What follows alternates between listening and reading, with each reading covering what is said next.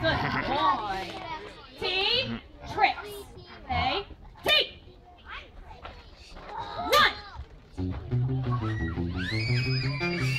And lunge. And spin, spin T. Good boy. Good boy. Oh, very nice. Now our job is to try and figure out what this guy ate. So first we observe. We're going to look at his teeth. T. Open. The T-Rex had big, sharp teeth. So our hypothesis is that he must be a carnivore.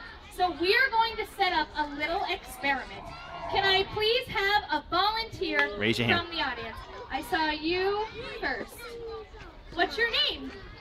Joey. Guys, give Joey a big round of applause. Joey, you are going to be the vegetarian option on the menu today.